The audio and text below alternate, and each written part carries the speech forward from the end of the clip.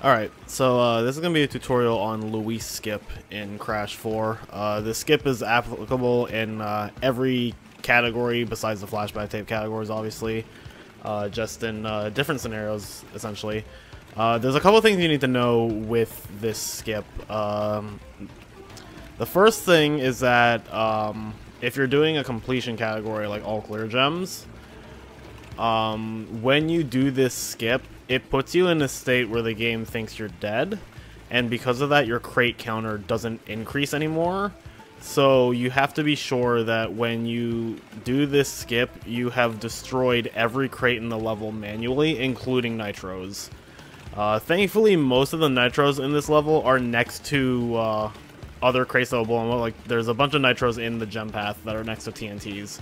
So as long as you trigger those TNTs, you'll be fine. But these two nitros right here on the first side-scrolling section, you have to manually detonate with a damage abuse, which is why I'm starting the tutorial over here as opposed to at Louise. Yeah, so if you're doing all clear gems, then just make sure you do that. And then after that, you don't really have to worry about anything until you get to Louise. Okay, so now we're at the right before the fight with Louise herself. This is where we're going to do the skip proper. There's still a couple other things you need to know about this skip before you do it. The first thing is that we believe there's an input you are aiming for that we believe is frame perfect, and because of that, this skip is easier the lower your frame rate is. So if you're on the PC version like I am, then you can just go into your video options and drop your FPS to 30 for this, and it makes it a lot easier. If you're on the Switch version, then your FPS is just at 30 anyway. If you're on any of the other console versions, how easy or difficult you're going to find this is really just going to depend on what version you're on. It's possible on things like PS5 and PS4 Pro, which run at 60 FPS, but the threshold for it is tighter. Other things of note is that if you're doing a completion category, this does count as a death. So for all clear gems, you have 3 shots of this before you have to fight Louise, because if you die a 4th time, then you're not able to get the gem at the end of the level that you are rewarded for dying 3 or less times. If you're doing 106% or 100%, then you cannot do this skip on one of the 2 visits of the level, because you need the insanely perfect relic, and doing the skip counts as dying. So generally what you would likely do is that you would fight Louise on the first visit, and then when you revisit the level for the inverted levels, then you would do the skip. One final note is that this involves a lot of pause buffering, and as a result there's like a lot of flashing lights. If you're sensitive to something like that, I would honestly recommend not doing this skip, and if you're watching somebody run the game, probably look away while they're doing it. It's not a gigantic time save. This skip, we estimate, probably saves somewhere in the range of 15 to 20 seconds realistically. It can save more if you do everything perfect, but there's so many factors going on that it's just not likely. So this isn't really like a make or break skip if you're just starting out, or if it's like not something you're able to do effectively. Don't worry too much about not being able to do it. So yeah, but with that, we'll just get into it. So what we're gonna aim to do here is that on the jet board, we want to get onto it, and then we want to go just a little bit forward to the point where Louise appears.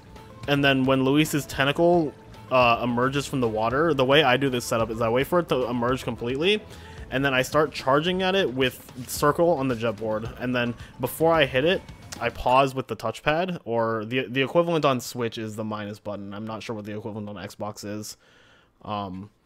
But whatever you do to open up the level select menu, and then what you're going to want to do is that you want to pause buffer pressing both the touchpad and the circle like this. And if you do it correctly, if you pause buffer while you collide with Louise's tentacle, you will see the visual cue of the explosion, but you'll still be able to pause, which is something you can't normally do while you're in the middle of a death animation. So let's see if I can get that. So I'll just go forward a little bit, and then this might not work. Okay, there, I got it. So you saw that the explosion started to happen. That was kind of a slow pause buffer, but it was a very safe way of doing it. So you see I'm on the pause menu despite the fact that I've begun a death animation. So here, this next step is very important. If you mess it up, you can end up in a situation where you fail the skip, but when you try it again, you have no control over the jet board. And you're only able to just very slowly cruise forward. So what you want to do here is on this pause menu, you want to press triangle, or whatever the equivalent is on other consoles. And what that does is that in this game, when you're in a death animation, pressing triangle speeds up the time it takes to respawn, so it immediately triggers the fade to black into the respawn. So on the pause menu, when you press triangle, it buffers that input, and then from here you can unpause and immediately slide spin forward and slightly to the left. So I'm gonna unpause, and you see here. So you can see that I died. The death counter went up, but I still have control in this weird like zombie state where I'm just floating around.